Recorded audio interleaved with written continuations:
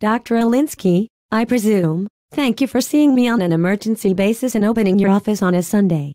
Careless and Banana Breath highly recommend you. Commissioner Mulville, can I call you Suzanne? I think it is best that a doctor-slash-patient relationship of this type be on a first-name basis. Yes, both of them called me yesterday. They say that you had an outburst at a public meeting and they were concerned. Something about your mother? I am glad they called you. They are such gems. I've never seen a therapist before. I'm also glad to see that you responded to their request that we meet in a room on the first floor. You see, I am petrified of heights. And yes, please call me Suzanne. Okay, Suzanne, the only room we have available on the first floor is this conference room. You know, your trepidation about heights could be linked to your mother issues. How intriguing. This could take many sessions. Can you start with telling me some specifics of what happened yesterday and why the need for this emergency session? Well, I wasn't getting my way and she was being mean to me. She started it, she really did. Who is this she you refer to? Is she your actual mother? No, she is not my actual mother. I guess that's why people got concerned about my emotional state enough to contact you. My people are doing some background genealogical research to see if we share a common great-grandmother, but that really is just a fallback story for the election. She's actually the mayor of Lake Worth and we are not related. I just didn't get what I wanted so I just blurted out, "Yes, mother." What do you think about or how do you feel when someone says the word mother to you? What image do you get? Let's see.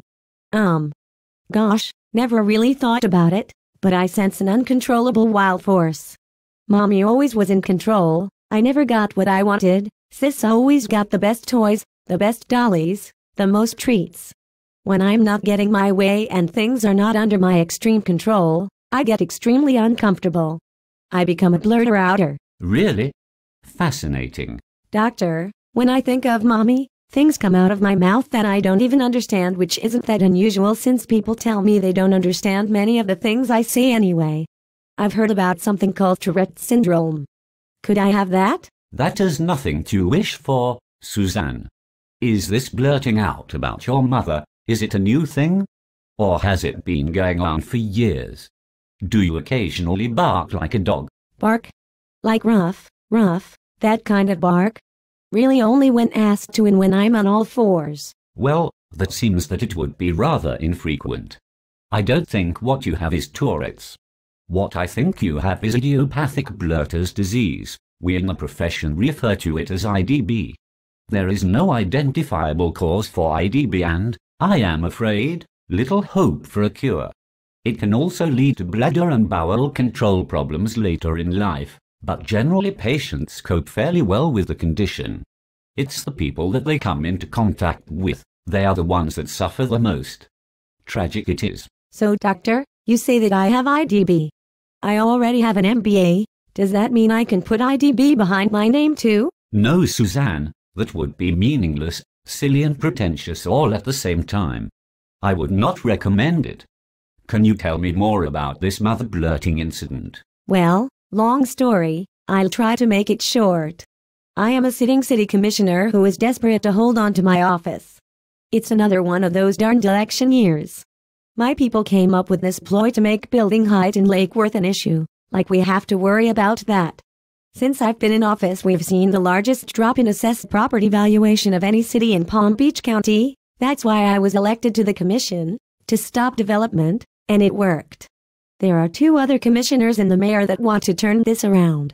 So we got a whole lot of people riled up about the dangers of 6-story buildings. Thanks again for meeting with me on the first floor, Dr. Alinsky. You are welcome, Suzanne.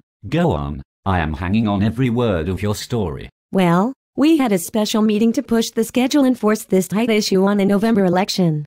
It had been denied twice before by the same people. We had to get them to deny it 3 times. It sounds like something from the Bible, doesn't it? Banana Breath says the Bible sayings play well at the doors.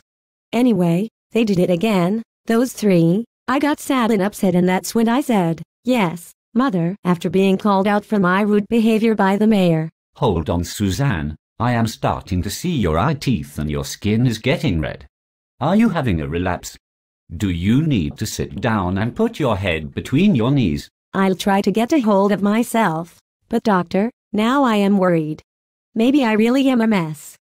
Doctor, am I getting worse? Don't worry, Suzanne, it's impossible for you to get any worse. You have been in bad shape for a long time apparently. Do you have any cupcakes, doctor? My mother always baked cupcakes after I was bad and settled down after a time out. I don't make cupcakes. I am trying to improve your condition and you are not helping yourself. I think it is best that we schedule future sessions. I'll have to pick days when this first floor room is available, but we can work that out. I am willing to perform these therapies on a pro bono basis, but the sake of the public psyche. Oh, doctor, you are too kind. Banana Breath and Careless were right. Dr. Alinsky, you were the best.